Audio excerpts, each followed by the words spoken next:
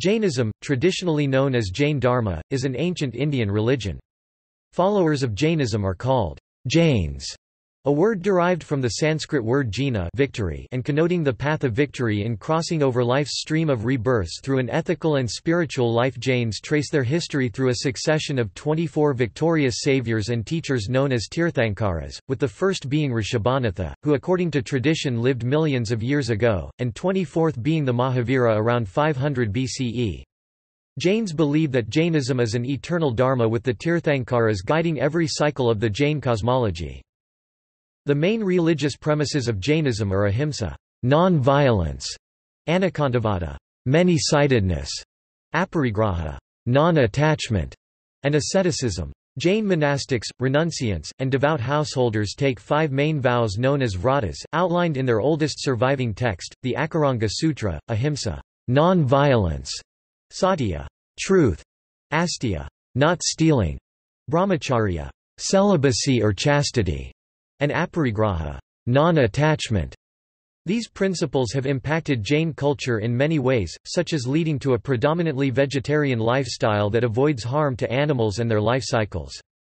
Parasparapagraho jivanam, the function of souls is to help one another, is the motto of Jainism.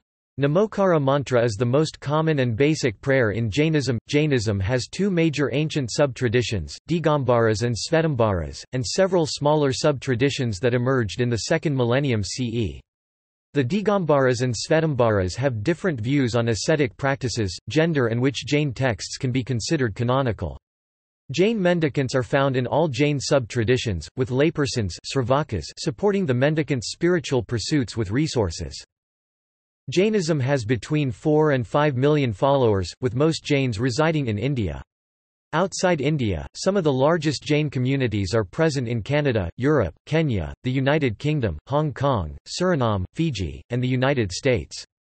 Major Jain festivals include Paryushana and Daslakshana, Mahavir Jayanti, and Diwali. Main principles.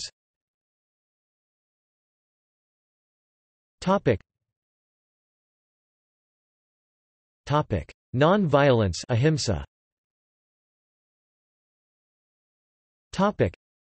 The principle of ahimsa, non-violence, or non-injury, is a fundamental tenet of Jainism. It believes that one must abandon all violent activity, and without such a commitment to non-violence all religious behavior is worthless.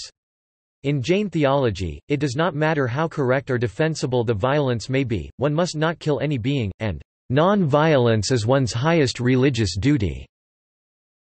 Jain texts such as Akaranga Sutra and Tattvartha Sutra state that one must renounce all killing of living beings, whether tiny or large, movable or immovable. Its theology teaches that one must neither kill another living being, nor cause another to kill, nor consent to any killing directly or indirectly. Furthermore, Jainism emphasizes non-violence against all beings not only in action but also in speech and in thought. It states that instead of hate or violence against anyone, all living creatures must help each other. Violence negatively affects and destroys one's soul, particularly when the violence is done with intent, hate or carelessness, or when one indirectly causes or consents to the killing of a human or non-human living being. The idea of reverence for non-violence ahimsa is founded in Hindu and Buddhist canonical texts, and it may have origins in more ancient Brahmanical Vedic thoughts. However, no other Indian religion has developed the non-violence doctrine and its implications on everyday life as has Jainism. The theological basis of non-violence as the highest religious duty has been interpreted by some Jain scholars not to be driven by merit from giving or compassion to other creatures, nor a duty to rescue all creatures, but resulting from continual self-discipline, a cleansing of the soul that leads to one's own spiritual development which ultimately affects one's salvation and release from rebirths. Causing injury to any being in any form creates bad karma which affects one's rebirth, future well-being and suffering. Late medieval Jain scholars re-examined the ahimsa doctrine when one is faced with external threat or violence. For example, they justified violence by monks to protect nuns. According to Dundas, the Jain scholar Jinadatta Suri wrote during a time of Muslim destruction of temples and persecution that, Anybody engaged in a religious activity who was forced to fight and kill somebody would not lose any spiritual merit but instead attain deliverance." However, such examples in Jain texts that condone fighting and killing under certain circumstances are relatively rare. Many-sided reality Anekantavada.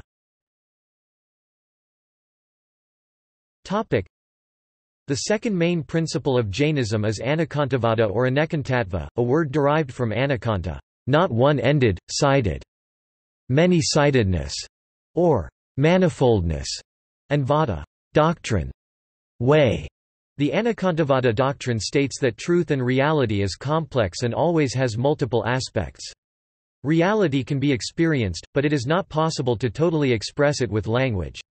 Human attempts to communicate is naya, explained as partial expression of the truth.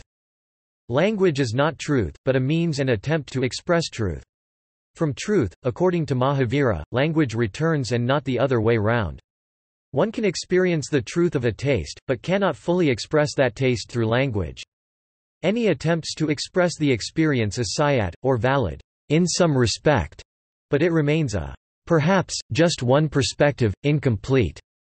In the same way, spiritual truths are complex, they have multiple aspects, and language cannot express their plurality, yet through effort and appropriate karma they can be experienced. Since reality is many-sided, the great error, according to Jainism, is ekantha, one-sidedness, where some relative truth is treated as an absolute truth to the exclusion of others. The Anekantavada premise of the Jains is ancient, as evidenced by its mention in Buddhist texts such as the Samanyaphala Sutta. The Jain Agamas suggest that Mahavira's approach to answering all metaphysical philosophical questions was a qualified yes sayat. These texts identify Anekantavada doctrine to be one of the key differences between the teachings of the Mahavira and those of the Buddha. The Buddha taught the middle way, rejecting extremes of the answer it is or it is not to metaphysical questions. The Mahavira, in contrast, taught his followers to accept both it is and it is not, with perhaps qualification and with reconciliation to understand the absolute reality. Sayadvada predication logic and Nayavada perspective epistemology of Jainism expand on the concept of Anekantavada. Sayadvada recommends the expression of Anekanta by prefixing the epithet sayad to every phrase or expression describing the permanent being. There is no creator God in Jainism, existence has neither beginning nor end, and the permanent being is conceptualized as jiva soul and ajiva matter within a dualistic Anekantavada framework. According to Paul Dundas, in contemporary times the Anekantavada doctrine has been interpreted by many Jains as intending to promote a universal religious tolerance, and a teaching of plurality and benign attitude to other ethical, religious positions. Dundas states this is problematic and a misreading of Jain historical texts and Mahavira's teachings. The many-pointedness, multiple perspective teachings of the Mahavira is a doctrine about the nature of absolute reality and human existence, and it is sometimes called non-absolutism doctrine. However, it is not a doctrine about tolerating or condoning activities such as sacrificing or killing animals for food, nor violence against disbelievers or any other living being as perhaps right. The 5 vows for Jain monks and nuns, for example, are strict requirements and there is no perhaps or that is just one perspective about them. Similarly, since ancient times, Jainism co-existed with Buddhism and Hinduism according to Dundas, but Jainism was highly critical of the knowledge systems and ideologies of its rivals, and vice versa. Non-attachment aparigraha. The third main principle in Jainism is aparigraha, which means non-attachment to worldly possessions. For ascetics, Jainism requires a vow of complete non-possession of any property. For Jain laypersons, it recommends limited possession of property that has been honestly earned, and giving excess property to charity. According to Natubai Shah, aparigraha applies to both the material and the psychic. Material possessions refer to various forms of property. Psychic possessions refer to emotions, likes and dislikes, and attachments of any form. Unchecked attachment to possessions is said to result in direct harm to one's personality. Jainism views attachments to material or emotional possessions as what leads to passions, which in turn leads to violence.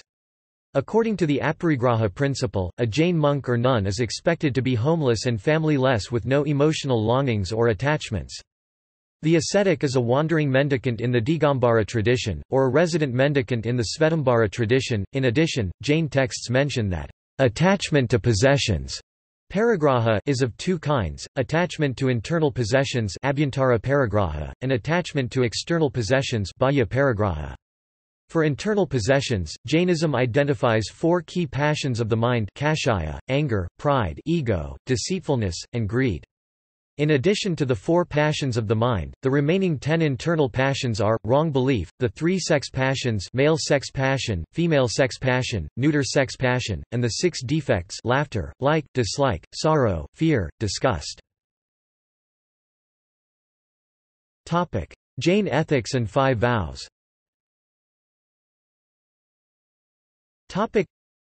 Jainism teaches 5 ethical duties, which it calls 5 vows. These are called anuvratas, small vows, for Jain laypersons, and mahavratas, great vows, for Jain mendicants. For both, its moral precepts preface that the Jain has access to a guru, teacher, counselor, deva, jina, God, doctrine, and that the individual is free from 5 offences: doubts about the faith, indecisiveness about the truths of Jainism, sincere desire for Jain teachings, recognition of fellow Jains, and admiration for their spiritual pursuits. Such a person undertakes the following 5 vows of Jainism: ahimsa, intentional non-violence, or non-injury. The first major vow taken by Jains is to cause no harm to other human beings, as well as all living beings, particularly animals. This is the highest ethical duty in Jainism, and it applies not only to one's actions, but demands that one be nonviolent in one's speech and thoughts. Satya, truth. This vow is to always speak the truth. Neither lie, nor speak what is not true, and do not encourage others or approve anyone who speaks an untruth. Asteya, not stealing. A Jain layperson should not take anything that is not willingly given. Additionally, a Jain mendicant should ask for permission to take it if something is being given. Brahmacharya, celibacy. Abstinence from sex and sensual pleasures is prescribed for Jain monks and nuns. For laypersons, the vow means chastity, faithfulness to one's partner. Aparigraha, non-possessiveness. This includes non-attachment to material and psychological possessions, avoiding craving and greed. Jain monks and nuns completely renounce property and social relations, own nothing and are attached to no one. Practices.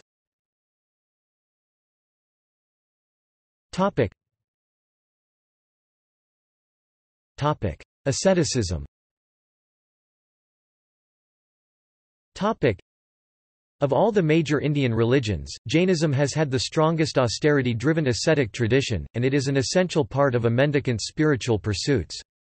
Ascetic life may include nakedness symbolizing non-possession of even clothes, fasting, body mortification, penance, and other austerities, in order to burn away past karma and stop producing new karma, both of which are believed in Jainism to be essential for reaching siddha and moksha, liberation from rebirths, and salvation.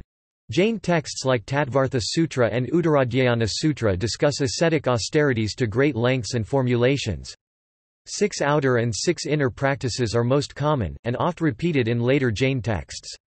According to John Court, outer austerities include complete fasting, eating limited amounts, eating restricted items, abstaining from tasty foods, mortifying the flesh, and guarding the flesh, avoiding anything that is a source of temptation.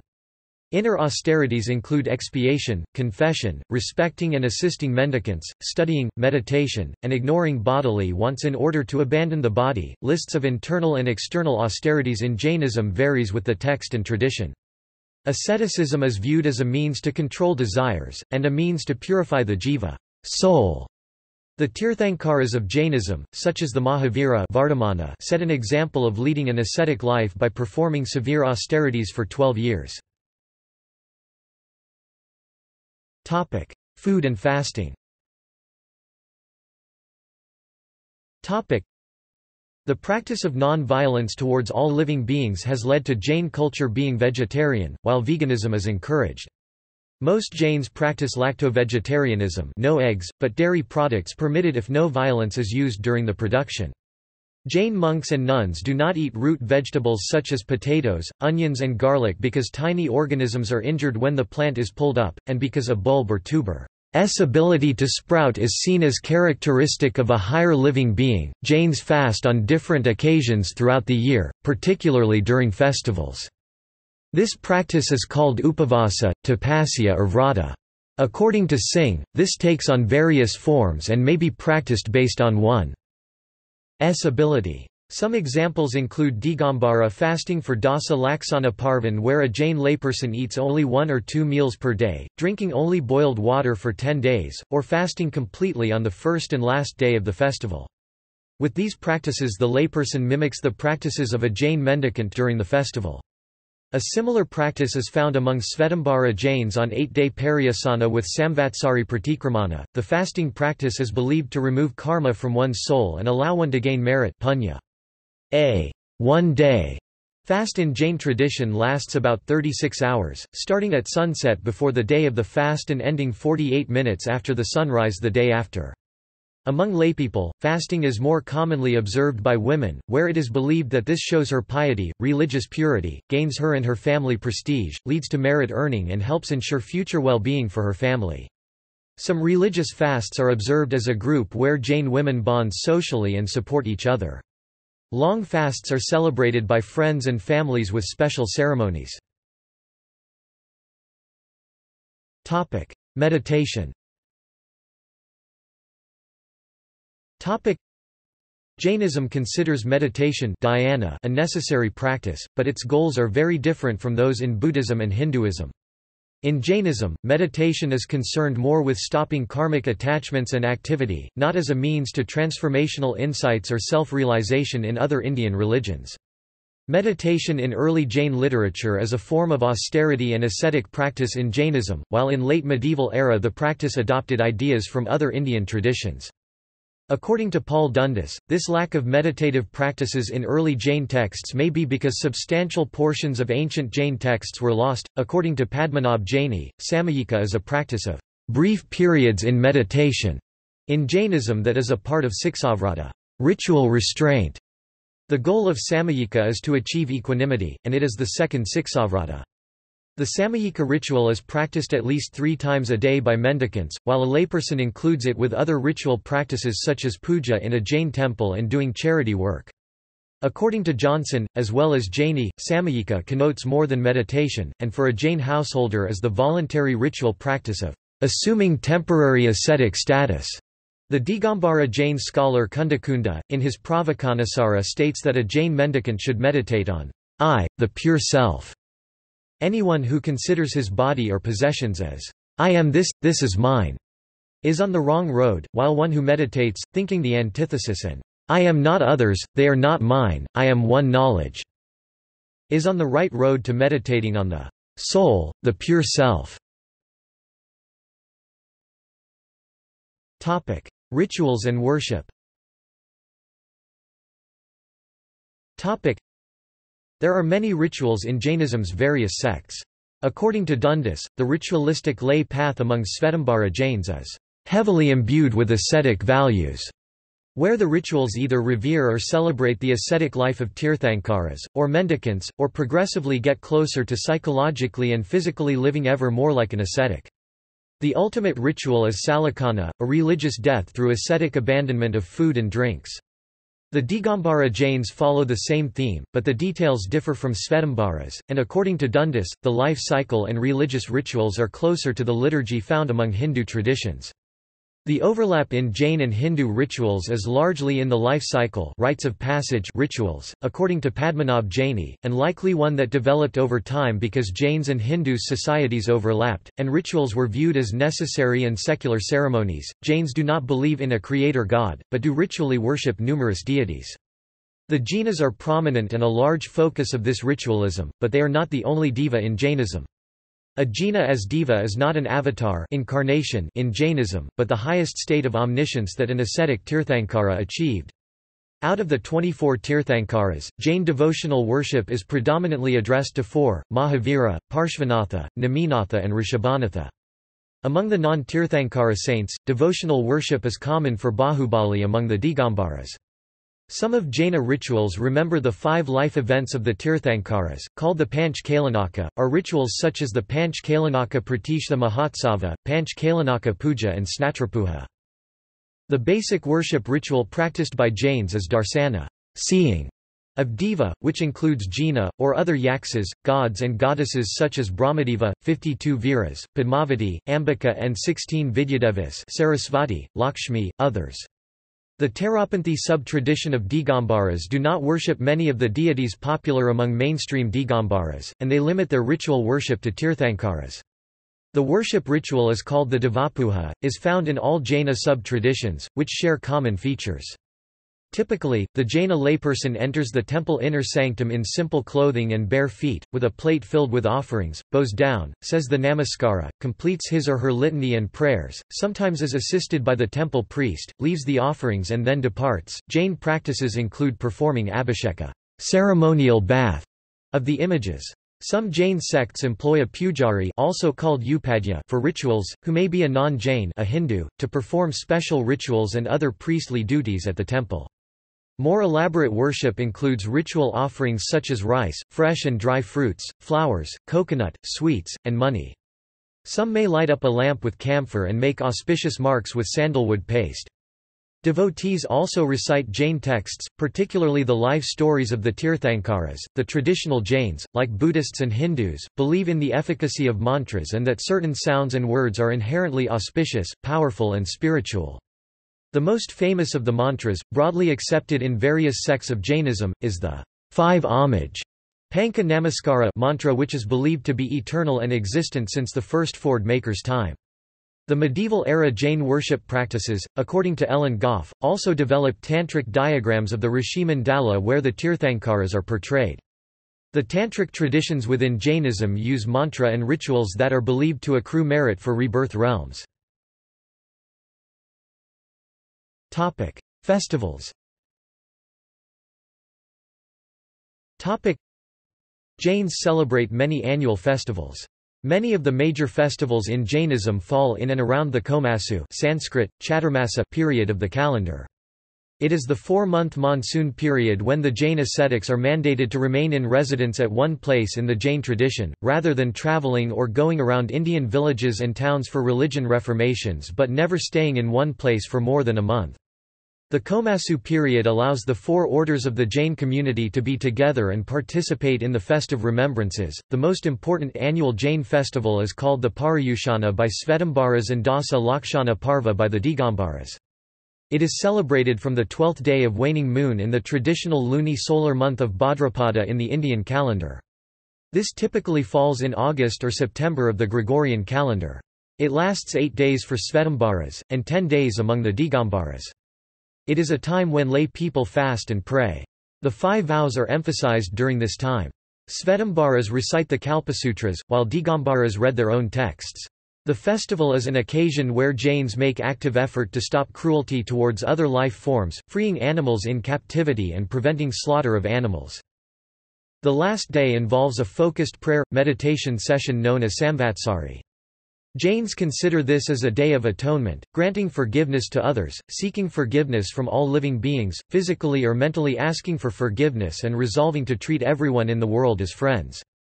Forgiveness is asked by saying, Mashami Dukadam, or Kamat Kamna, to others.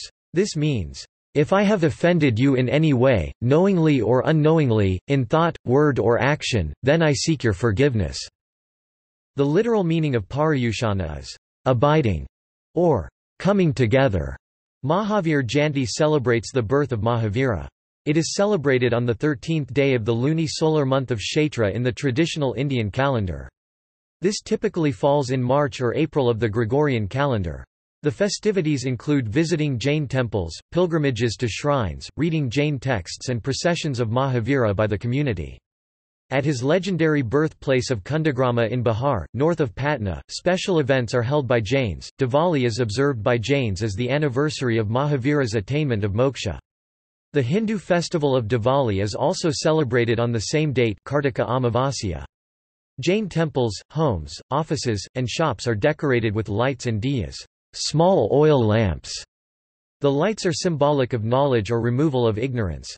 Sweets are often distributed. On Diwali morning, Nirvan Laddu is offered after praying to Mahavira in all Jain temples across the world.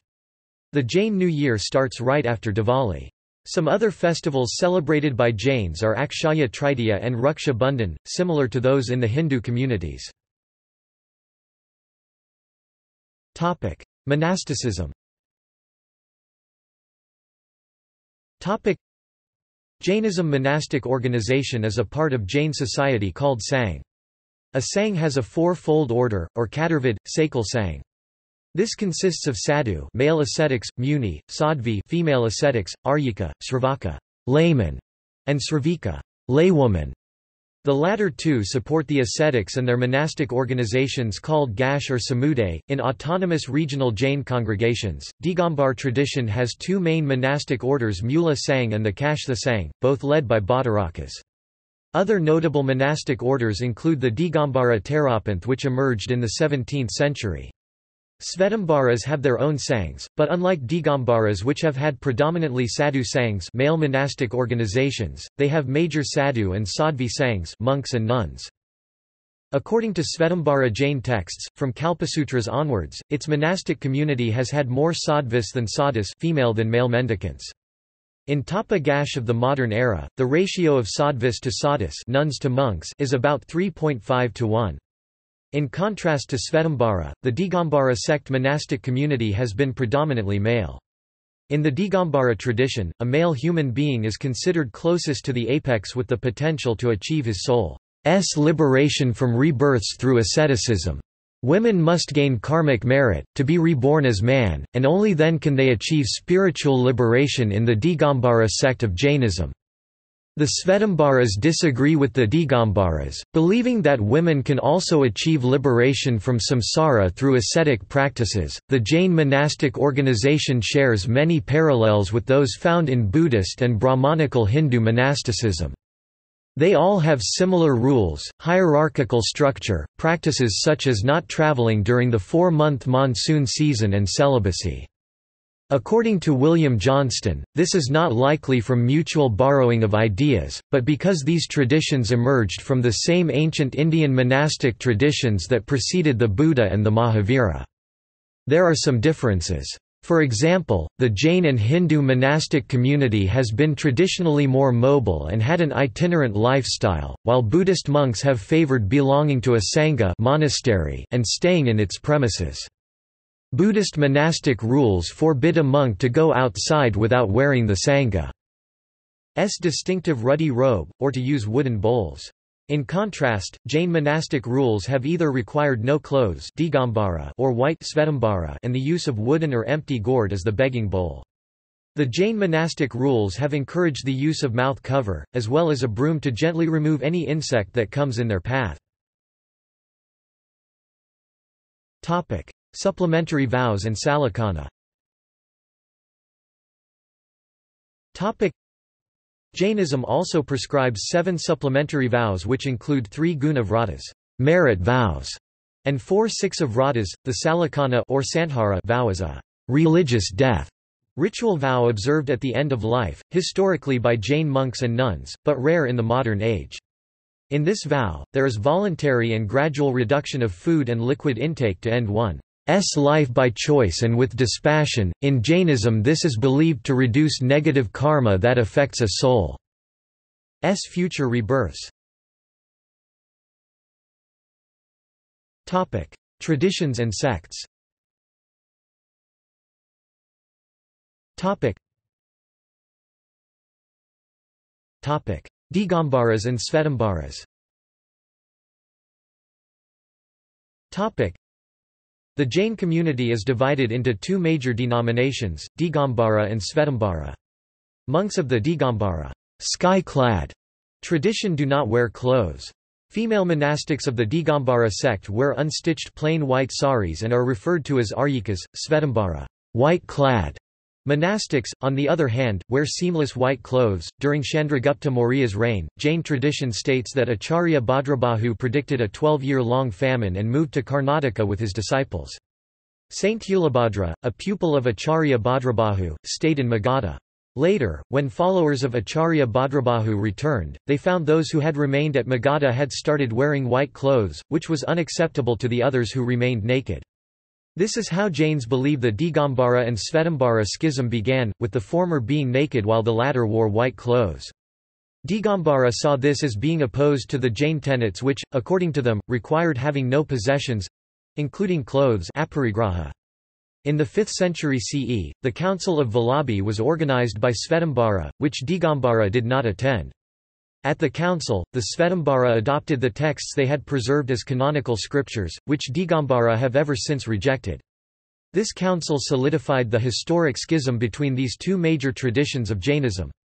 The earliest record of Digambara beliefs is contained in the Prakrit Suttapahuta of Kundakunda. Other than rejecting or accepting different ancient Jain texts, Digambaras and Svetambara differ in other significant ways such as Svetambaras trace their practices and dress code to the teachings of Parshvanatha, the 23rd Tirthankara, which they believe taught only 4 restraints, a claim scholars say are confirmed by the ancient Buddhist texts that discuss Jaina monastic life. Mahavira taught 5 vows, which Digambara follow. The Digambara sect disagrees with the Svetambara interpretations, and reject the theory of difference in Parshvanatha and Mahavira's teachings. Digambaras believe that both Parshvanatha and Mahavira remained unmarried, whereas Svetambara believe the 23rd and 24th did indeed marry. According to the Svetambara version, Parshva married Prabhavati, and Mahavira married Yashoda who bore him a daughter named Priyadarshana. The two sects also differ on the origin of Trishala, Mahavira's mother, as well as the details of Tirthankara's biographies such as how many auspicious dreams their mothers had when they were in the wombs. Digambara believe Rishabha, Vasapajya and Naminatha were the 3 Tirthankaras who reached omniscience while in sitting posture and other Tirthankaras were in standing ascetic posture.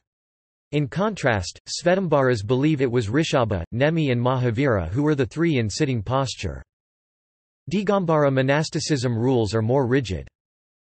Digambara iconography are plain, Svetambara icons are decorated and colored to be more lifelike. Excavations at Mathura revealed Jain statues from the time of the Kushan Empire c. 1st century CE.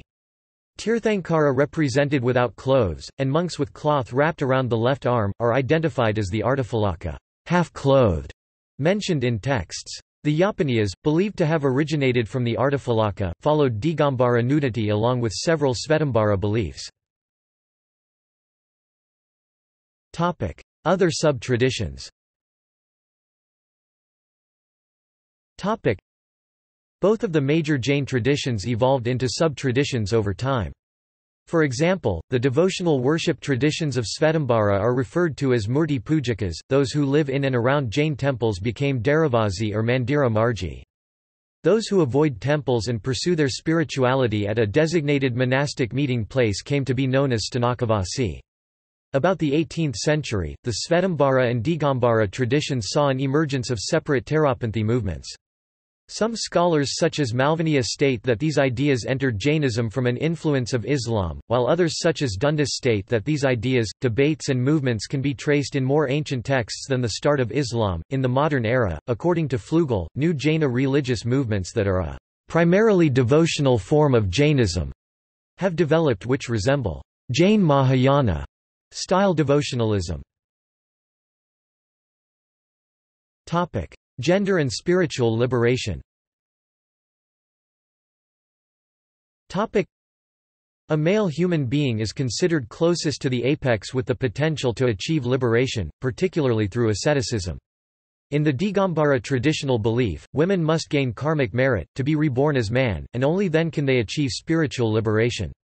However, this view has been historically debated within Jainism and different Jaina sects have expressed different views, particularly the Svetambara sect that believes that women too can achieve spiritual liberation from rebirths in samsara. The Svetambaras state the 19th Tirthankara Malanatha was female. However, Digambara reject this, and worship Malanatha as a male. Beliefs and philosophy. Topic. Topic. Dravya, substance. Topic. The Dravya in Jainism are fundamental entities, called astikaya, literally, collection that exists. They are believed to be eternal, and the ontological building blocks that constitute and explain all existence, whether perceived or not. According to the Svetambara tradition of Jainism, there are 5 eternal substances in existence: soul, jiva; matter, pujala; space, akasha; motion, dharma; and rest, adharma. To this list of 5, the Digambara Jain tradition adds time, kala, as the 6th eternal substance. In both traditions, the substance of space is conceptualized as world space, lokakasha, and non-world space, alakyakasha. Further, both soul and matter are considered as active ontological substances, while the rest are inactive. Another categorization found in Jain philosophy is jiva and ajiva, the latter being all dravya that is not jiva. Jiva, soul; ajiva, non-soul.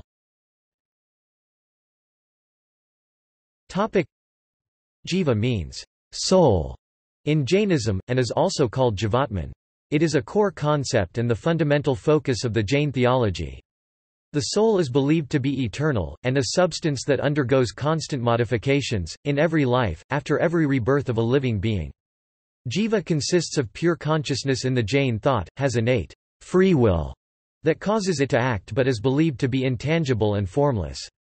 It is the soul that experiences existence and gains knowledge, not mind nor body, both believed to a heap of matter. Jain philosophy further believes that the soul is the mechanism of rebirth, and karma accumulation.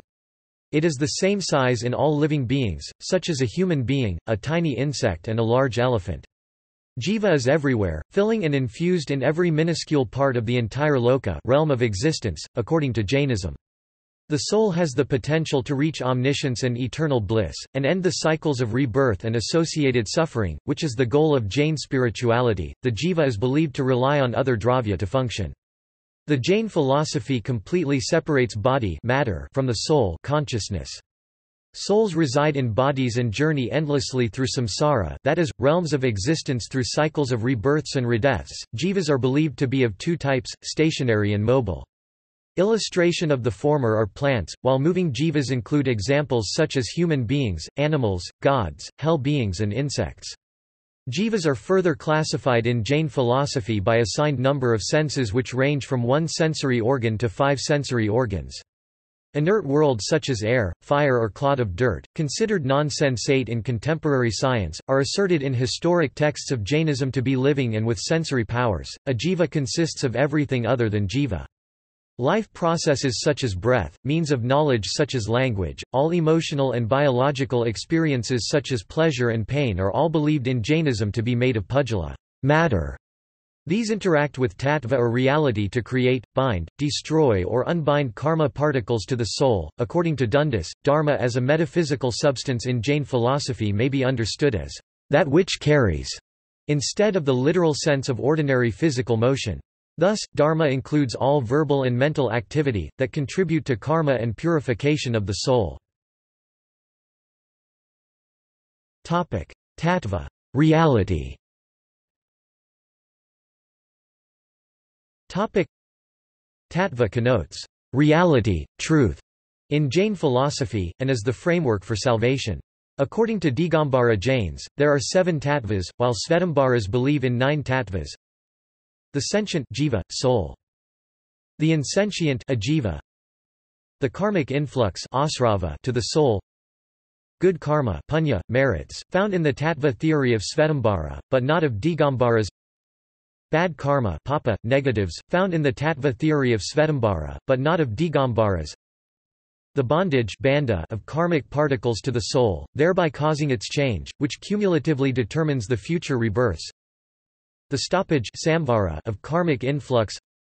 The dissociation and wiping away of past karmic particles nirjara from the soul. The liberation moksha. The true insight in Jain philosophy is considered as faith in the tattvas. The spiritual goal in Jainism is to reach moksha for ascetics, but for most Jain laypersons and ascetics it is to accumulate good karma that leads to better rebirth and a step closer to liberation. Soul and karma. According to Jainism, the existence of a bound and ever-changing soul is a self-evident truth, an axiom which does not need to be proven. There are numerous souls, but every one of them has three qualities: guna, consciousness, caitanya, most important quality of soul, bliss, sukha, and vibrational energy, virya.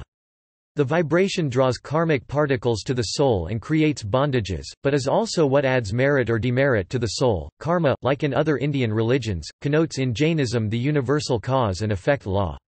However, it is envisioned as a material substance, subtle matter that can bind to the soul, travel with the soul substance in bound form between rebirths, and affect the suffering and happiness experienced by the jiva in the lokas.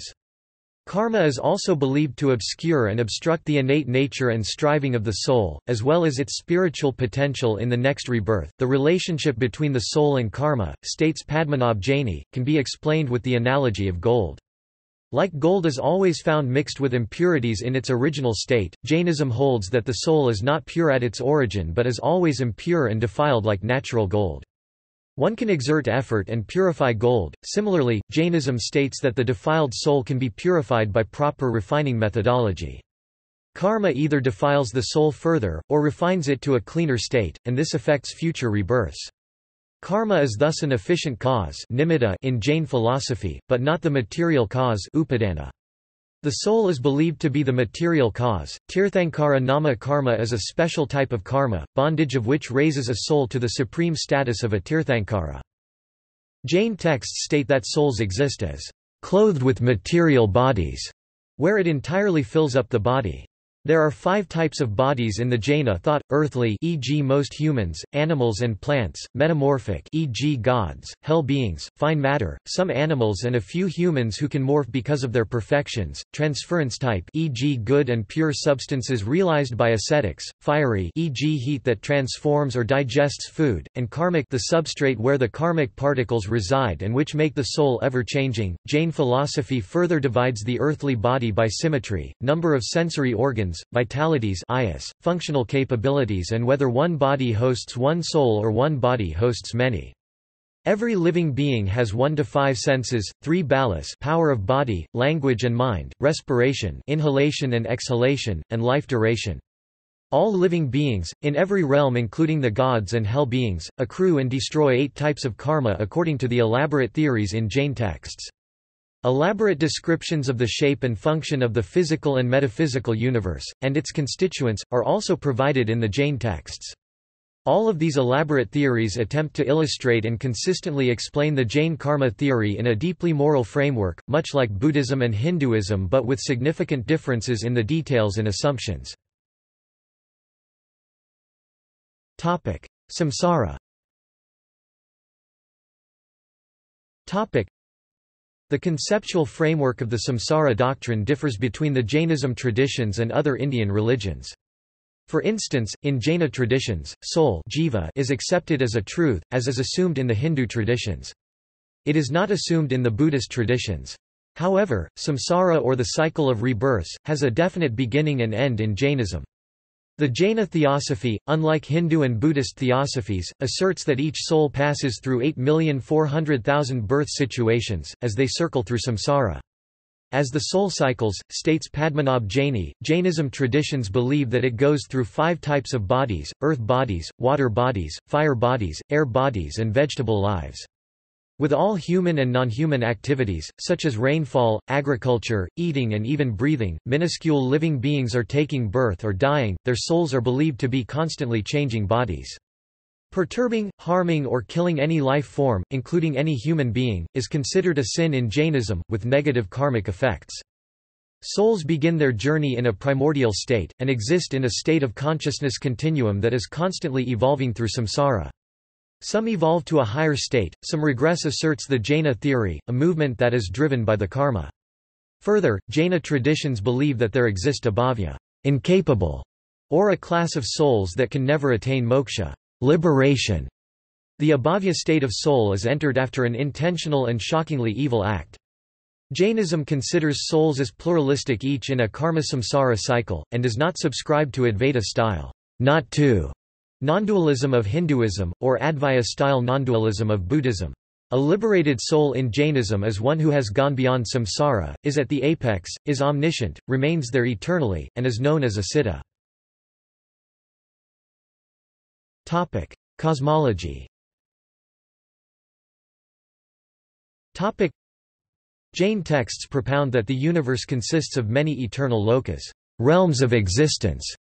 As in Buddhism and Hinduism, Jain cosmology believes both time and the universe are eternal without beginning and end, and that the universe is transient, impermanent in attributes at the same time. The universe, body, matter and time are considered in Jain philosophy as separate from the soul, jiva or jivatman. Their interaction explains life, living, death and rebirth. According to the Jain texts, the universe is divided into three parts, the upper, middle, and lower worlds, called respectively Urdhva-loka, Madhya-loka, and Adho-loka. As with the realms of existences, kala, time, is without beginning and eternal. The cosmic wheel of time, called kalachakra, rotates ceaselessly. According to Jain texts, in this part of the universe, there are 6 periods of time within 2 eons era, and in the first eon the universe generates, and in the next it degenerates. Thus, the worldly cycle of time is divided into 2 parts or half-cycles, Utsarpini, ascending, and Avasarpini, descending. Utsarpini is a period of progressive prosperity, where happiness increases, while Avasarpini is a period of increasing sorrow and immorality. According to Jain cosmology, it is currently the 5th era of Avasarpini, half-time cycle of degeneration. The present age is one of sorrow and misery, of religious decline, where the height and shape of living beings shrink. Jain thought holds that after the 6th era, the universe will be reawakened in the new cycle and the start of Utsarpini eras. According to Jain texts, 63 illustrious beings, called Salakapurusas, are born on this earth in every Dukama-Sukama era. The Jain universal history is a compilation of the deeds of these illustrious persons. They comprise 24 Tirthankaras, 12 Chakravartins, 9 Balabhadra, 9 Narayana, and 9 Pratinarayana. A Chakravarti is an emperor of the world and lord of the material realm. Though he possesses worldly power, he often finds his ambitions dwarfed by the vastness of the cosmos. Jain Puranas give a list of 12 Chakravartins, universal monarchs. They are golden in complexion. One of the Chakravartins mentioned in Jain scriptures is Bharata Chakravartin.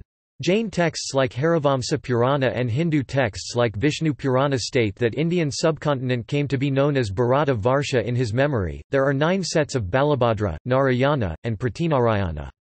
The Balabhadra and Narayana are brothers. Balabhadra are non-violent heroes, Narayana are violent heroes, and Pratinarayana the villains. According to the legends, the Narayana ultimately kill the Pratinarayana. Of the 9 Balabhadra, 8 attain liberation and the last goes to heaven. On death, the Narayana go to hell because of their violent exploits, even if these were intended to uphold righteousness. Jain cosmology divides the worldly cycle of time into 2 parts, Avasarpini and Utsarpini. According to Jain belief, in every half-cycle of time, 24 Tirthankaras are born in the human realm to discover and teach the Jain doctrine appropriate for that era. The word Tirthankara signifies the founder of a tirtha, which means a fordable passage across a sea. The Tirthankaras show the fordable path across the sea of interminable births and deaths. Rishabhanatha is said to be the first Tirthankara of the present half-cycle Avasarpini. Mahavira 6th century BC is revered as the 24th Tirthankara of Avasarpini. Jain texts explain that Jainism has always existed and will always exist. In Jainism, perfect souls with the body are called arahant, victors, and perfect souls without the body are called siddhas, liberated souls. Topic: God. Topic: According to Jainism, the universe was never created, nor will it ever cease to exist. It is independent and self-sufficient, does not require a creator nor any superior power to govern it, nor a judge nor destroyer. In this belief, it is distinct from the monotheistic Abrahamic religions, it is similar to Buddhism. It shares premises with the non-theistic part of the spectrum of diverse beliefs found in different traditions within Hindu philosophy and distinct from theistic Hindu traditions. Jain texts reject the idea of a creator, ruler or destroyer god and postulate an eternal universe. However, Jainism believes in the world of gods and hell beings who are born, and who die to be reborn like living beings in the earthly realm of existence. Those souls who live in the body of a god do so because of their positive karma. They have a metamorphic body, that is, they are believed in Jain thought to be able to change their body at will. The gods live a life of happiness, fun and frolic, whose wishes are automatically fulfilled. They also possess a more transcendent knowledge about material things and can anticipate events in the human realms. However, once their past karmic merit is exhausted, the souls leave the god body and are reborn again as humans, animals or other beings. Epistemology. Jain philosophy accepts three reliable means of knowledge, pramana. It holds that correct knowledge is based on perception, pratyaksa, inference, anumana, and testimony, sabda or the word of scriptures. These ideas are elaborated in Jain texts such as Tattvarthasutra, Parvakanasara, Nandi and Anuyogadvarini. Some Jain texts add analogy upamana as the fourth reliable means, in a manner similar to epistemological theories found in other Indian religions.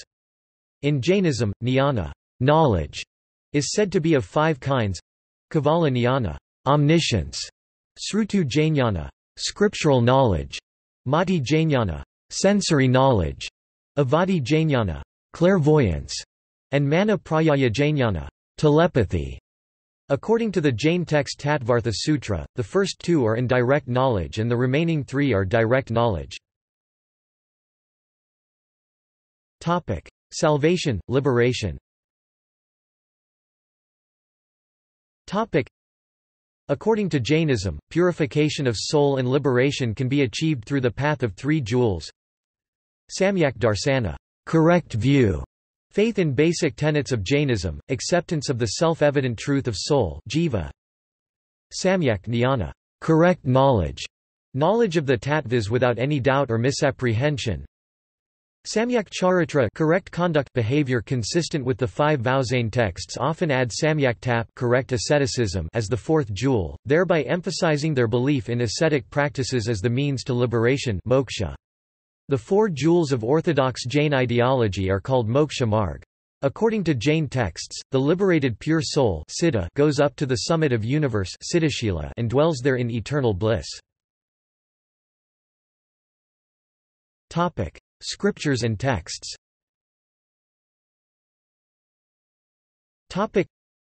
Jain scriptures are called agamas. They are believed to have been verbally transmitted by the oral tradition from one generation to the next, much like the ancient Buddhist and Hindu texts. The Jain tradition believes that their religion is eternal, and the teachings of their first Tirthankara Rishabhanatha were their scriptures millions of years ago. The mythology states that the Tirthankara taught in a divine preaching hall called Samavasarana, which were heard by the gods, the ascetics and laypersons. The discourse delivered is called Shrut Niyana and comprises 11 angas and 14 purvas. The discourse is remembered and transmitted by the Ganadharas, chief disciples, and is composed of 12 angas, departments. It is symbolically represented by a tree with 12 branches. According to the Jain tradition, an araha, worthy one, speaks, meaning that is then converted into sutra sutta by his disciples, and from such sutras emerge the doctrine. The creation and transmission of the agama is the work of disciples in Jainism. These texts, historically for Jains, have represented the truths uttered by their Tirthankaras, particularly the Mahavira. In every cycle of Jain cosmology, 24 Tirthankaras appear, and so do the Jain scriptures for that era. The spoken scriptural language is believed to be Ardhamagadi by the Svetambara Jains, and a form of sonic resonance by the Digambara Jains. These then become coded into Duvala Samgagani Padega, 12-limbed baskets by disciples, but transmitted orally. In the 980th year after Mahavira's death, 5th century CE, the texts were written down for the first time by the Council of Vallabhi. The Svetambaras believe that they have the original Jain scriptures. The Svetambara belief is denied by the Digambaras, who instead believe the scriptures were lost.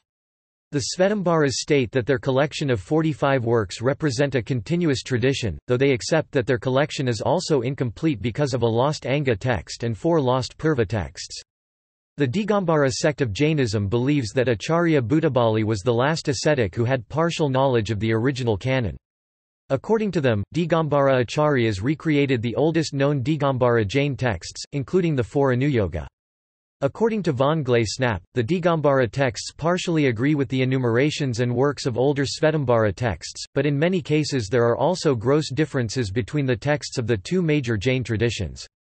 The Svetambara consider their 45 text collection as canonical. The Digambaras created a secondary canon between 600 and 900 CE, compiling it into 4 groups: history, cosmography, philosophy and ethics. This 4-set collection is called the 4 Vedas by the Digambaras. The most popular and influential texts of Jainism have been its non-canonical literature. Of these, the Kalpa Sutras are particularly popular among Svetambaras, which they attribute to Bhadrabahu c. 300 BCE.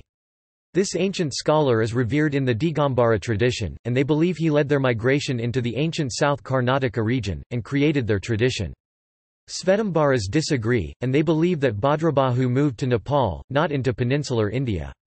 Both traditions, however, consider his Niryuktis and Samhitas as important texts. The earliest surviving Sanskrit text by Umaswati, called the Tattvarthasutra, is considered authoritative Jain philosophy text by all traditions of Jainism. His text has the same importance in Jainism as Vedanta Sutras and Yoga Sutras have in Hinduism. In the Digambara tradition, the texts written by Kundakunda are highly revered and have been historically influential. Other important Jain texts include Samayasara, Ratnakaranda Sravakakara, and Niyamasara. Topic: Influence on Indian literature. Topic: Parts of the Sangam literature in Tamil are attributed to Jaina authors. The authenticity and interpolations are controversial, because the Sangam literature presents Hindu ideas. Some scholars state that the Jain portions of the Sangam literature were added about or after the 8th century CE, and they are not the ancient layer. Tamil Jain texts such as the Savaka Sintamani and Nalatiyar are credited to Digambara Jain authors. These texts have seen interpolations and revisions. For example, it is generally accepted now that the Jain nun Kandi inserted a 445-verse poem into Savaka Sintamani in the 12th century. The Tamil Jain literature, according to Dundas, has been lovingly studied and commented upon for centuries by Hindus as well as Jains. The themes of 2 of the Tamil epics, including the Silappatikaram, have an embedded influence of Jainism. Jain scholars also contributed to Kannada literature. The Digambara Jain texts in Karnataka are unusual, in that they were written under the patronage of kings and regional aristocrats. These Jain texts describe warrior violence and martial valor as equivalent to a fully committed Jain ascetic. They thus set aside the religious premise of absolute non-violence, possibly reflecting an effort to syncretize various doctrines and beliefs found in Hinduism and Jainism. Jain manuscript libraries, called Bhandaras inside Jain temples, are the oldest surviving in India. Jain libraries, including the Svetambara collections at Patan, Gujarat and Jaisalmer, Rajasthan, as well as the Digambara collections in Karnataka temples, have a large number of well-preserved manuscripts. The manuscripts in the Jain libraries include Jaina literature, as well as Hindu and Buddhist texts. Almost all their texts have been dated to about, or after, the 11th century CE. The largest and most valuable libraries are found in the Thar Desert, hidden in the underground vaults of Jain temples. These collections have witnessed insect damage, and only a small portion of these manuscripts have been published and studied by scholars. Comparison with Buddhism and Hinduism.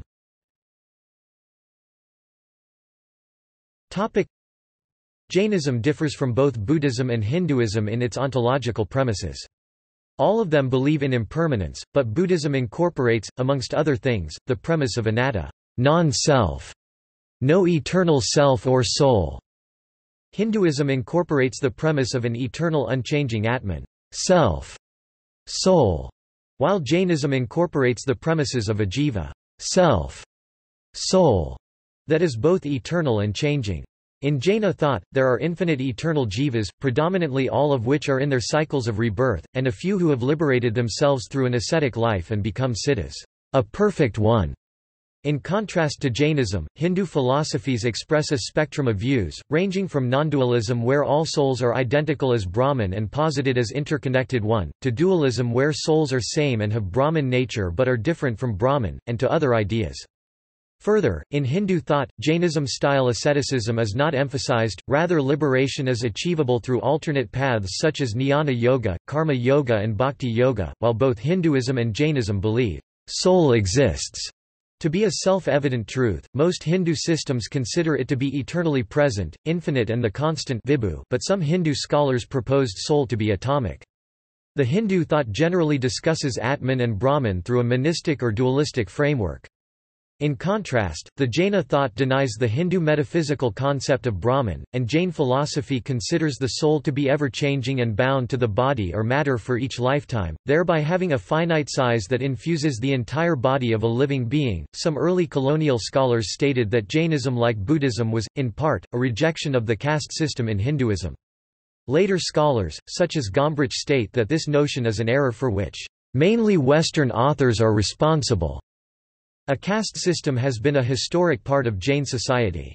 According to Vilas Adinath Sangave, caste system is a universal feature of the Jaina community, and the focus of Jainism has been the spiritual liberation of the individual rather than social reforms.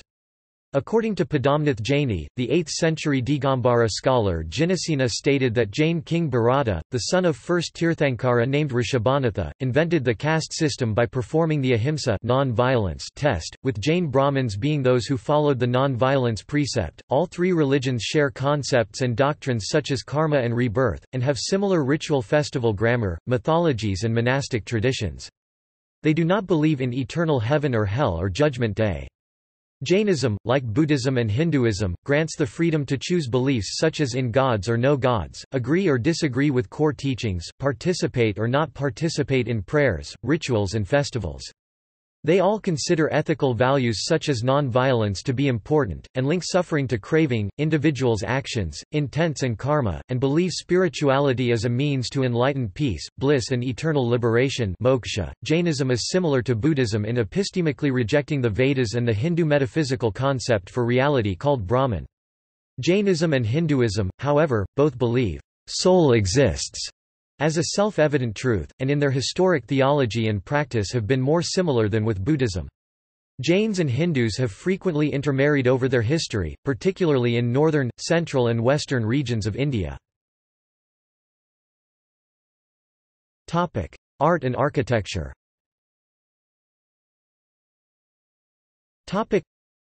Jainism has contributed significantly to Indian art and architecture. Jain arts depict life legends of Tirthankara or other important people, particularly with them in a seated or standing meditative posture. Yakshas and yakshinis, attendant spirits who guard the Tirthankara, are usually shown with them. The earliest known Jain image is in the Patna Museum. It is dated approximately to the 3rd century BCE. Bronze images of Parsva can be seen in the Prince of Wales Museum, Mumbai, and in the Patna Museum. These are dated to the 2nd century BCE.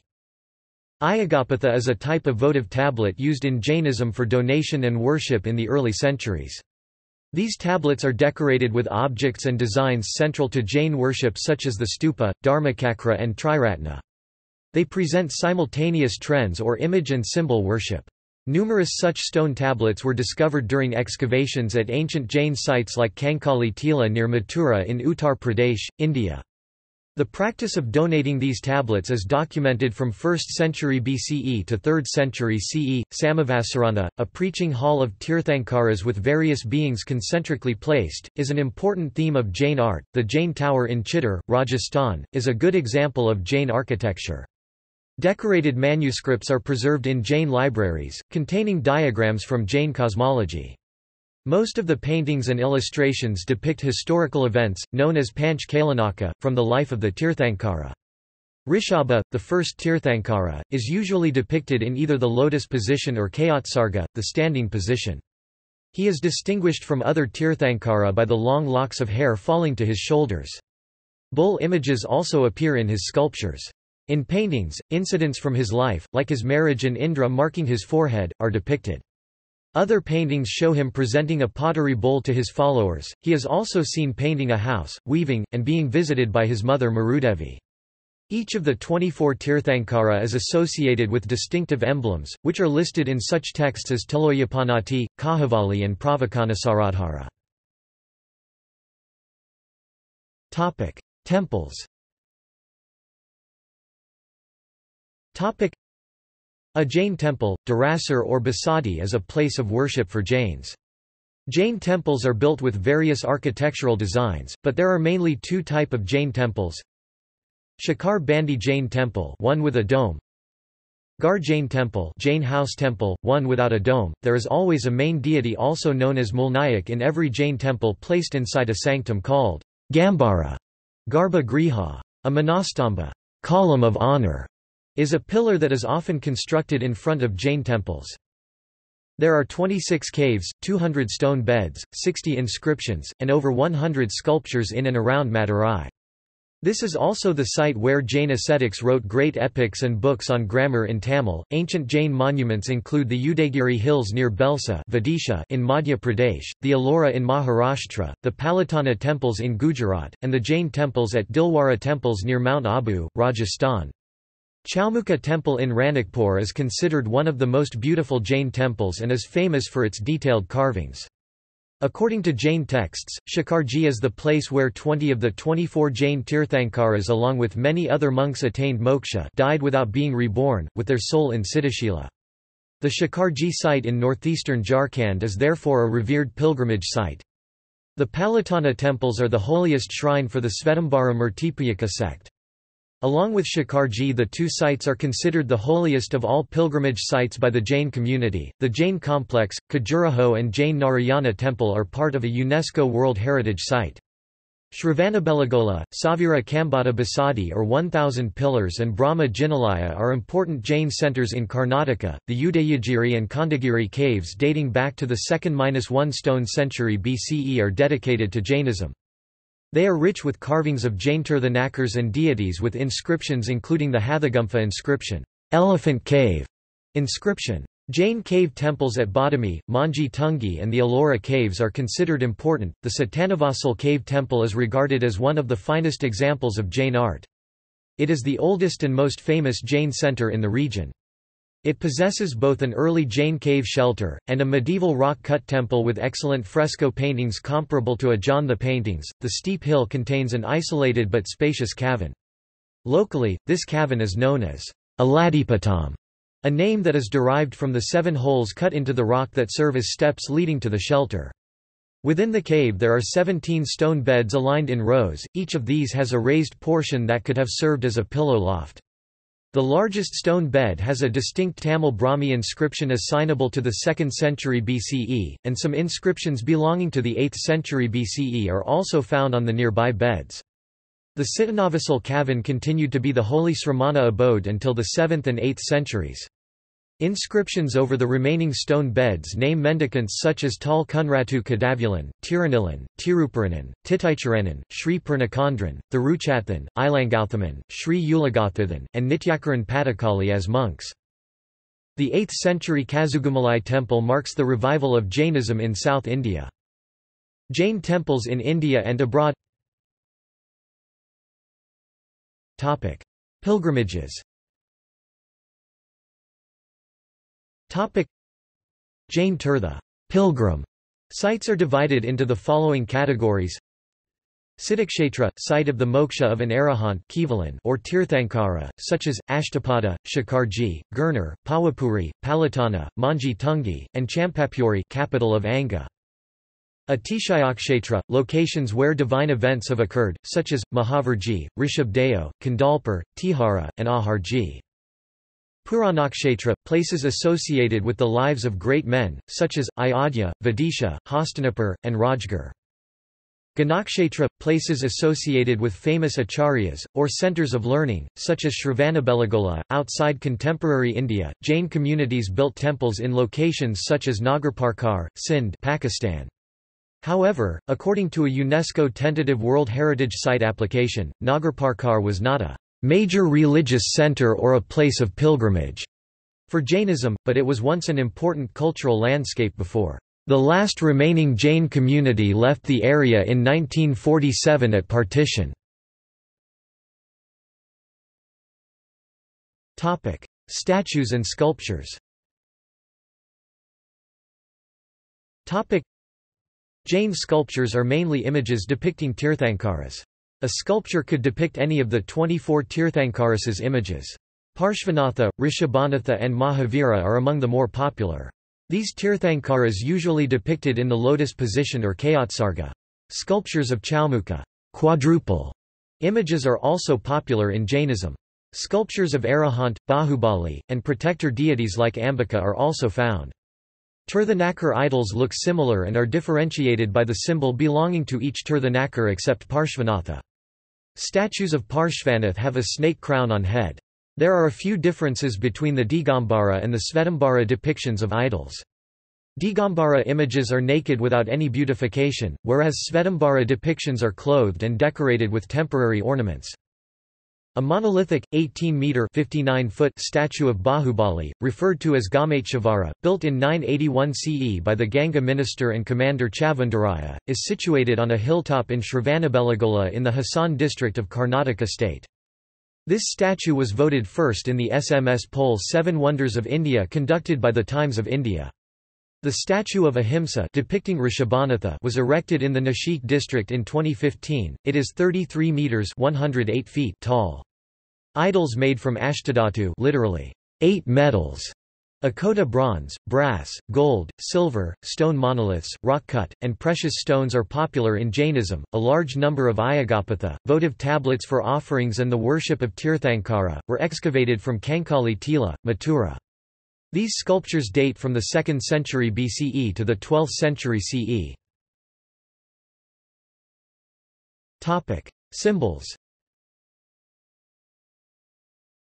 Topic: Jain icons and arts incorporate symbols such as swastika, Om, and the Ashtamangala. Topic: Swastika. Topic: The swastika is an important Jain symbol. Its 4 arms symbolize the 4 realms of existence in which rebirth occurs according to Jainism: humans, heavenly beings, hellish beings and non-humans, plants and animals. This is conceptually similar to the 6 realms of rebirth represented by Bhavachakra in Buddhism.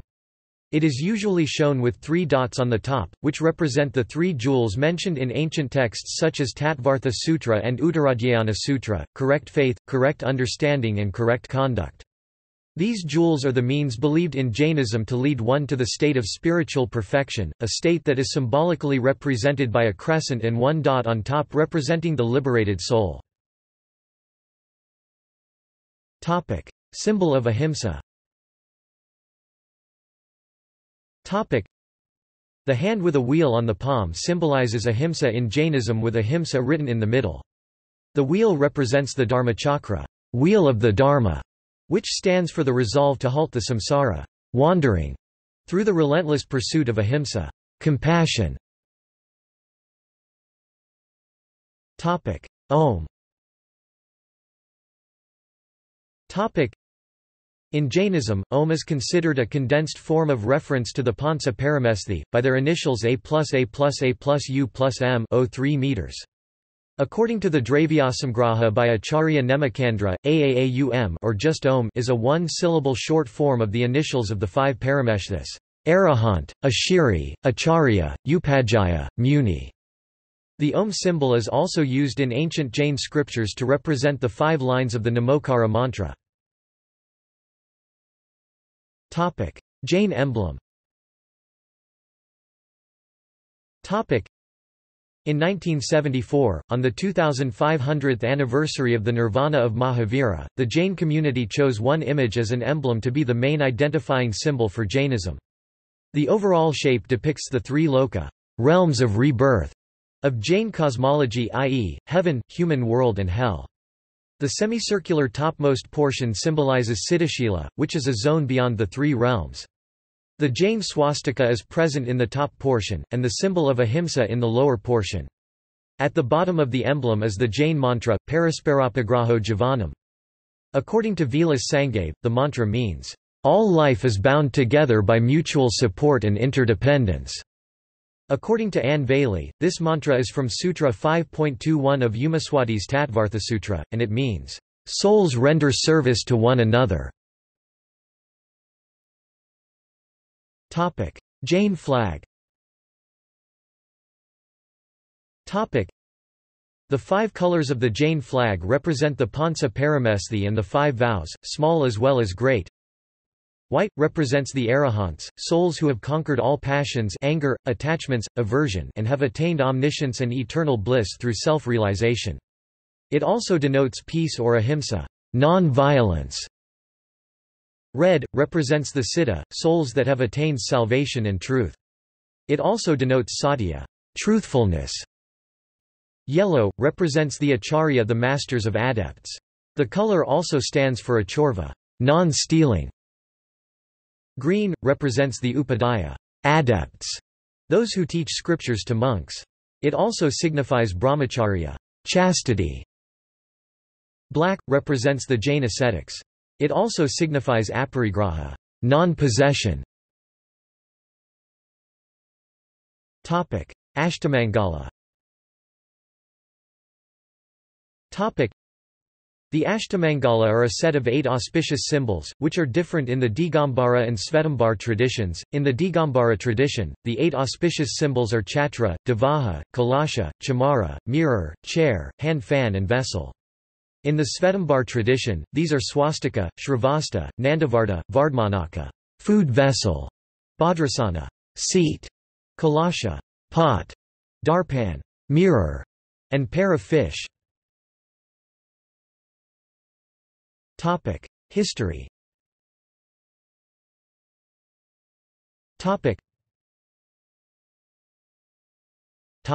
Origins. The origins of Jainism are obscure. The Jains claim their religion to be eternal, and consider Rishabhanatha to be the founder in the present time cycle, the first of 24 Jain Tirthankaras in Jain belief, and someone who lived for 8,400,000 Purva years. According to one hypothesis, such as one by Sarvepalli Radhakrishnan, the first vice president of India, Jainism was in existence before the Vedas were composed. According to historians, the first 22 of the 24 Tirthankaras were mythical figures. These figures were supposed to have lived more than 85,000 years ago. They were 5 to 100 times taller than average human beings and lived for thousands of years. The 23rd Tirthankara, Parshvanatha, is generally accepted to be based on an ancient historic human being of uncertain dates, possibly 8th–7th century BCE. Jain scholars have argued that connected the Indus Valley civilization to their religion, but such claims are highly speculative and have not been accepted by most scholars, in absence of concrete data. Jainism, like Buddhism, is one of the Sramana traditions of ancient India, those that rejected the Vedas and developed their own scriptures. There is inscriptional evidence for the presence of Jain monks in South India by the 2nd or 1st centuries BC, and archaeological evidence of Jain monks in Saurashtra in Gujarat by the 2nd century CE. Statues of Jain Tirthankara have been found dating back to 2nd century BC. Political history. Information regarding the political history of Jainism is uncertain and fragmentary. Jains consider the king Bimbisara c. 558–491 BCE, Ajatashatru c. 492–460 BCE, and Udayan c. 460–440 BCE of the Haryanka dynasty as a patron of Jainism. Jain tradition states that Chandragupta Maurya 322–298 BCE, the founder of the Mauryan Empire and grandfather of Ashoka, became a monk and disciple of Jain ascetic Bhadrabahu during later part of his life. According to historians, Chandragupta's story appears in various versions in Buddhist, Jain, and Hindu texts. Broadly, Chandragupta was born into a humble family, abandoned, raised as a son by another family, then with the training and counsel of Chanakya of Arthashastra fame ultimately built one of the largest empires in ancient India. According to Jain history, late in his life, Chandragupta renounced the empire he built and handed over his power to his son, became a Jaina monk, and headed to meditate and pursue spirituality in the Deccan region, under the Jaina teacher Bhadrabahu at Shravanabelagola. There state Jain texts, he died by fasting, a Jaina ascetic method of ending one's life by choice. Salankana Vrata. The 3rd century BCE Emperor Ashoka, in his Pillar Edicts, mentions several ancient Indian religious groups including the Nigandhas Jaina. According to another Jain legend, King Salavahana of the late 1st century CE was a patron of Jainism, as were many others in the early centuries of the 1st millennium CE. But von Glasenapp states that the historicity of these stories is difficult to establish. Archaeological evidence suggests that Mathura was an important Jain center between the 2nd century BCE and the 5th century CE. Inscriptions from the 1st and 2nd century CE show that the schism between Digambara and Svetambara had already taken place. King Harshavardhana of the 7th century grew up in Shaivism, following his family, but he championed Jainism, Buddhism, and all traditions of Hinduism. King Amma of the 8th century converted to Jainism, and the Jaina pilgrimage tradition was well established in his era. Malaraja, the founder of Chalukya dynasty, constructed a Jain temple, even though he was not a Jain. In the second half of the 1st century CE, Hindu kings sponsored and helped build major Jaina cave temples. For example, the Hindu Rashtrakuta dynasty started the early group of Jain temples, and the Yadava dynasty built many of the middle and later Jain group of temples at the Ellora caves between 700 and 1000 CE. Interaction with other religions. Mahavira and Buddha are generally accepted as contemporaries circa 5th century BCE. The interaction between Jainism and Buddhism began with the Buddha. Buddhist texts refer to Mahavira as Nigantha Nataputta. Beyond the times of the Mahavira and the Buddha, the two ascetic sramana seeker religions competed for followers as well as the merchant trade networks that sustained them. Their mutual interaction, along with those of Hindu traditions, have been significant. In some cases the titles of the Buddhist and Jaina texts are the same or similar but present different doctrines. Royal patronage has been a key factor in the growth as well as the decline of Jainism. The Pallava king Mahendravarman I (600 to 630 CE) converted from Jainism to Shaivism under the influence of Apar. His work Madhavilasa Prahasana ridicules certain Shaiva sects and the Buddhists and also expresses contempt towards Jain ascetics. Sambandar converted the contemporary Pandya king to Shaivism. During the 11th century, Basava, a minister to the Jain Kalachuri king Bayala, succeeded in converting numerous Jains to the Lingayat Shaivite sect.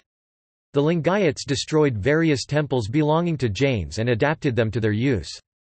The Hoysala king Vishnuvardhana c. 1108–1152 CE became a follower of the Vaishnava sect under the influence of Ramanuja, after which Vaishnavism grew rapidly in what is now Karnataka. Jainism and Hinduism influenced each other. Jain texts declare some of the Hindu gods as blood relatives of legendary Tirthankara.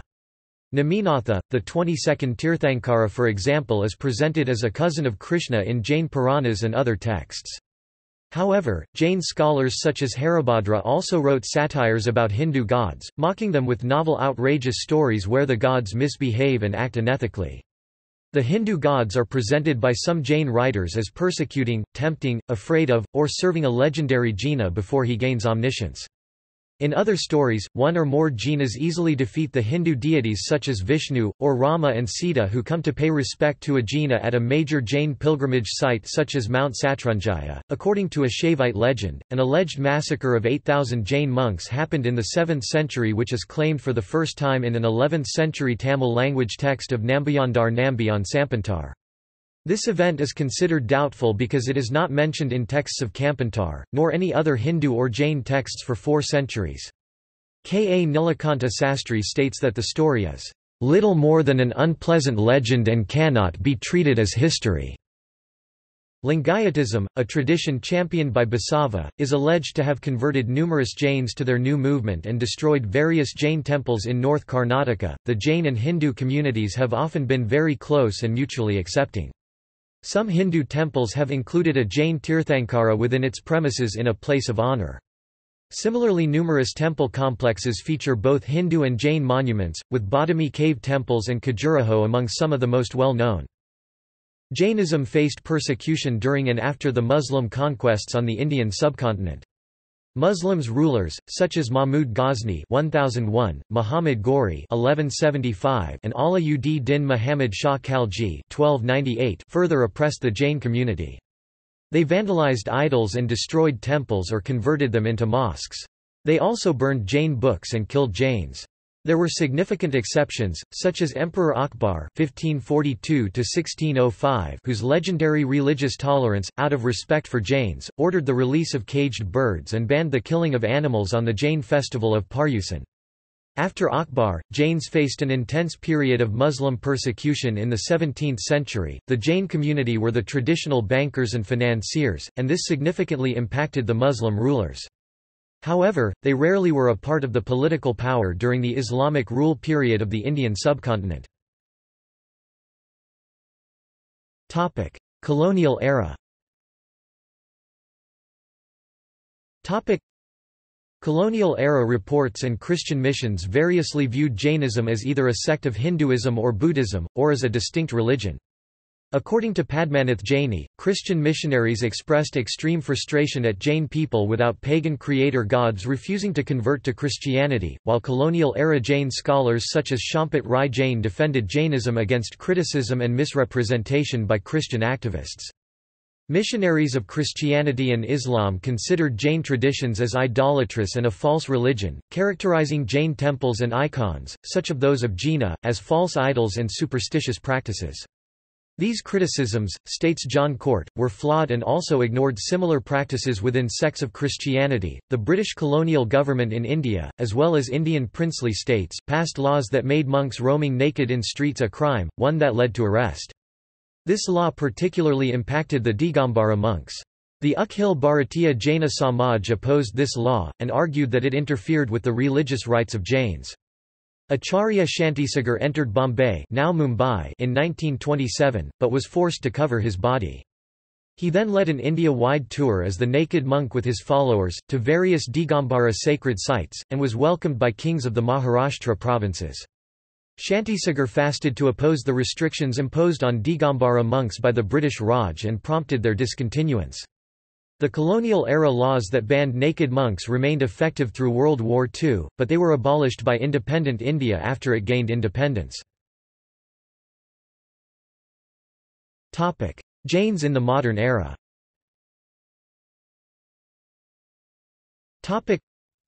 Followers of the path practiced by the Jainas are known as Jains. The majority of Jains currently reside in India. With 4 to 5 million followers worldwide, Jainism is relatively small compared to major world religions. Jains form 0.37% of India's population. Most of them are concentrated in the states of Maharashtra, 1.4 million in 2011, 31.46% of Indian Jains, Rajasthan, 13.97%, Gujarat, 13.02%, and Madhya Pradesh, 12.74%. Karnataka 9.89%, Uttar Pradesh 4.79%, Delhi 3.73%, and Tamil Nadu 2.01% also have significant Jain populations.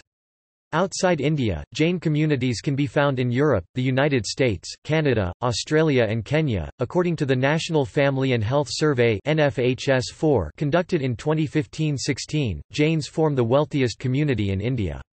Jains have the highest literacy rate 87% in India, in the 7 years to oldest age group, according to its 2011 census. The Jaina community also has the highest number of college graduates. Excluding the retired senior citizens, Jain literacy rate in India exceeded 97%. The female-to-male child sex ratio in the 0 to 6 year age was second lowest for Jains, 870 girls per 1,000 boys, higher than Sikhs in India. Further, Jain males have the highest work participation rates, while Jain females have the lowest work participation rates in India. Major Jain communities: Jain Bunt are a Jain community from Karnataka, India. Jain Kamati is a small community scattered all over south and central India and patrons of many Jain institutions. Saraks is a community in Jharkhand, Bihar, Bengal, and Orissa. They have been followers of Jainism since ancient time. Porwal community that originated in southern Rajasthan, India. Parwar is a major Jain community from the Bundelkhand region, which is largely in Madhya Pradesh and Lalitpur district, Jhansi. Agrawal Jain of Hisar, Haryana. Babra of Punjab is an ancient merchant community from Punjab region which mainly follows Jainism. Sarawagi or Kandalwali originated from Kandela, a historical town in northern Rajasthan. Bagarwal from Bagura, currently known as Ajmer district, a princely state in Rajasthan, a community of Digambar sect.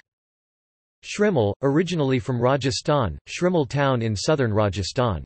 The Shrimal Jain are part of the Oswal merchant and minister caste that is found primarily in the north of India. Oswal are a Jain community with origins in the Marwar region of Rajasthan and Tharparkar district in Sindh. Jaiswal are mainly located in the Gwalior and Agra region. Navnat emerged as a result of blending of several smaller Jain communities in East Africa as well as in Gujarat itself in early 20th century. Jainism has been praised for some of its practices and beliefs. Mahatma Gandhi, who was greatly influenced by Jainism, said, "No religion in the world has explained the principle of ahimsa so deeply and systematically as is discussed with its applicability in every human life in Jainism.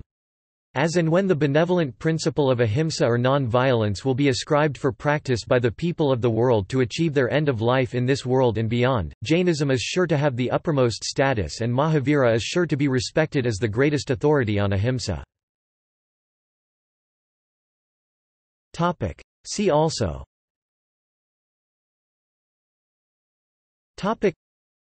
Criticism of Jainism, Jain law, Jainism and non-creationism, List of Jains, Nonviolence.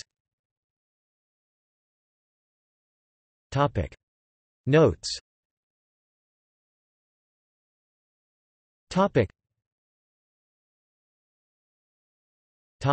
References.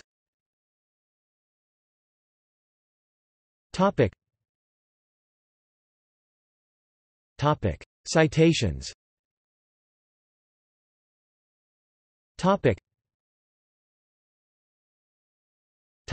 Sources.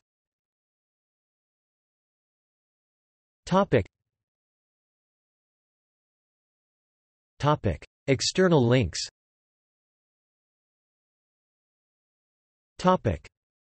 Jainism. Encyclopædia Britannica Online. Jainism at Curlie